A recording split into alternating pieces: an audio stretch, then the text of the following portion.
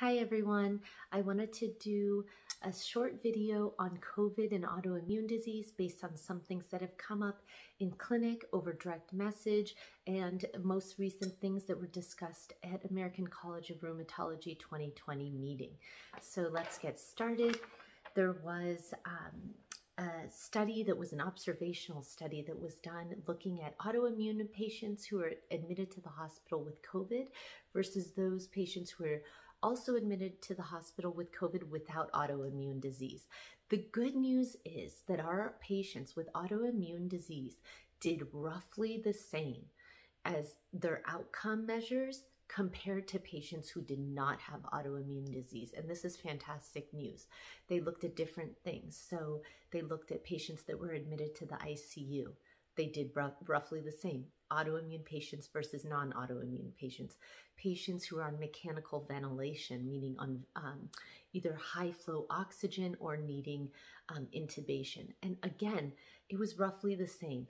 The rheumatic patients fared slightly worse, but it was not too big of a difference, which is wonderful. And so these are great news for patients. And then also for the admissions, into the hospital with autoimmune disease was roughly 2.8% of the patients with COVID.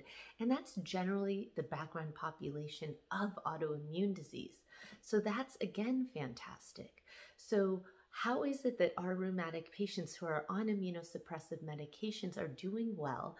And there's some thoughts about this. One is that could it be that our patients are a little bit more careful? They're masking more, they're avoiding crowds because they know that they're immunosuppressed. That's definitely a possibility. Another one is that these medications that our patients are on, could they be protective? We do know that some of these autoimmune medications are being studied as possible treatments. So that is another possibility. So those are great things that came out of the meeting. The next thing that did come up was what do we do with our patients who are on immunosuppressive medication, for example, TNF inhibitors or on DMARDs. So generally, we want to keep your inflammation down. We want to keep you healthy. So when you're very inflamed, you're more likely to get illnesses. And for that reason, generally, we recommend staying on your medication while you are doing fine. But of course, if you get sick with either COVID or another illness, generally we stop your medicine and hold it until you recover from that illness. So whether it be COVID or another illness, it's pretty much the same, that we will usually hold your medications while you are sick, but we generally want you on them otherwise because it helps to keep your inflammation down in your body. Another thing that has come up is prednisone. Is prednisone something that's bad with COVID? Well, this is still something that we don't know the answer to because generally our patients who are on prednisone tend to be our sicker patients. So our patients on steroids tend to have more active inflammation, and that's why they need their steroids.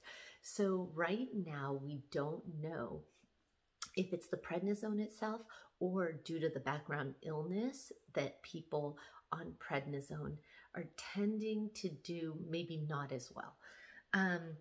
Next thing is the vaccines that have been coming out. So with the Pfizer vaccine, it's an mRNA vaccine. It's found to be 90% effective. Of course, you know, there's issues with how to store it and keep it at the cold temperature and things like that for distribution. And hopefully, you know, it's already being distributed and we can give it to our staff and population soon, particularly the long-term care facility patients. But generally, you know, there's no big safety concerns with autoimmune disease and getting the vaccine because it's a dead vaccine, and generally dead vaccines are safe in autoimmune disease. So I hope this was helpful. If you have any questions, please comment below.